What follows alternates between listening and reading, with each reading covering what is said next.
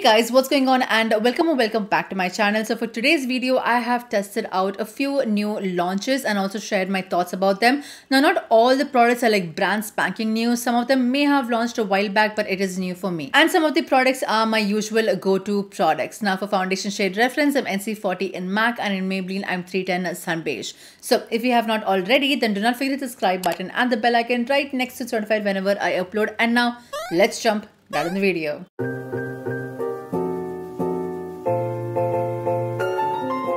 So the first product is the Essence Electric Glow color changing lipstick. Now, even though it looks really pink with a lot of glitters, I really like this one because it gave a very nice natural color to my lips, and the glitter did not show up and it was not gritty during application as well.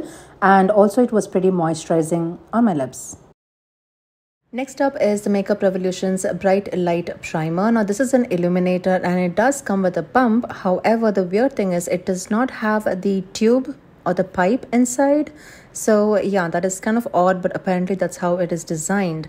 Now this is such a lovely illuminator. As you guys can see, it gives a very nice glow to the skin. At the same time, it does not have any chunky glitter particles or anything of that sort. It's very thin shimmer particles, and I just took like one pump at the back of my hand and I used like a foundation brush to apply it all over my face.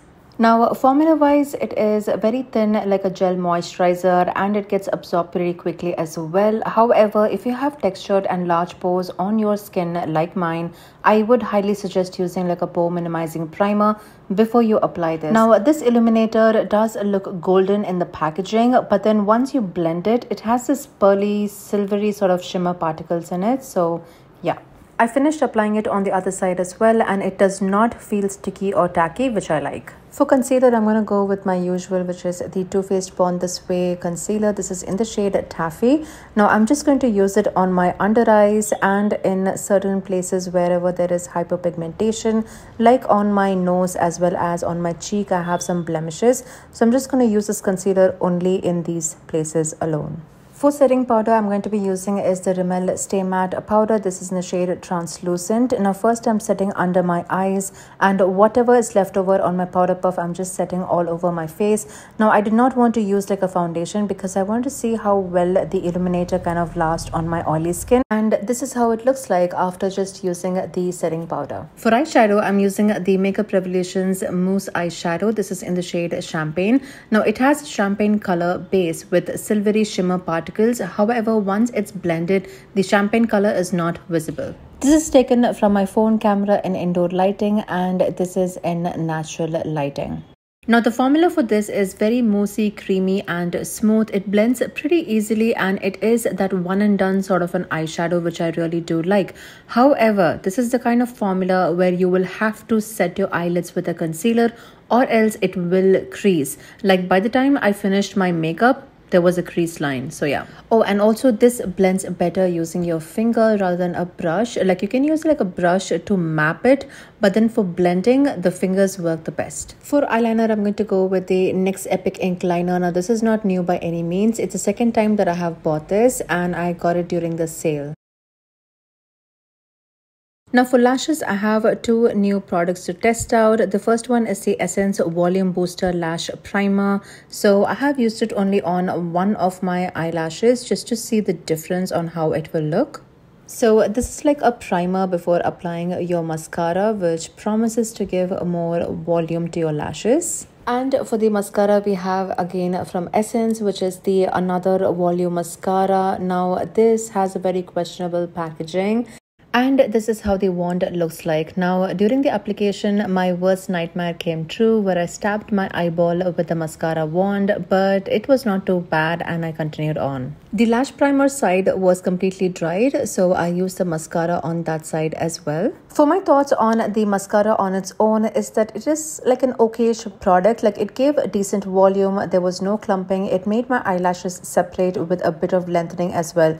So it did what it claims, but I do not find this to be like, oh my god, you need to have this kind of a product. It was good.